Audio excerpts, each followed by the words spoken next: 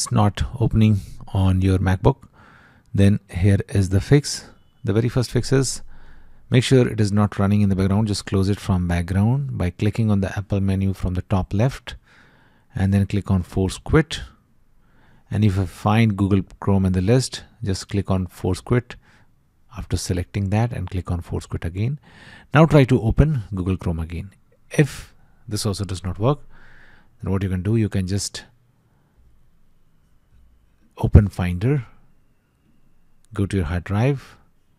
Now once you are in Macintosh, just search Google Chrome, just type it, and here you will find this option, name contains Google Chrome. Click on it and all the Google Chrome related files will come up on the screen.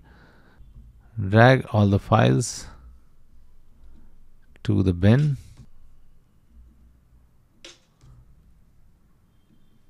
Drag one by one all the files to the bin. Now once you have deleted all the files, then what you can do, you can just go to any browser, let's say Safari, and search download Chrome Mac.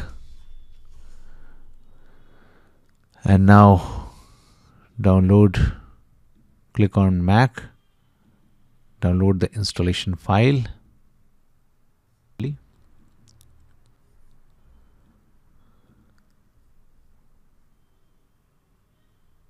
Click on open, and that's it.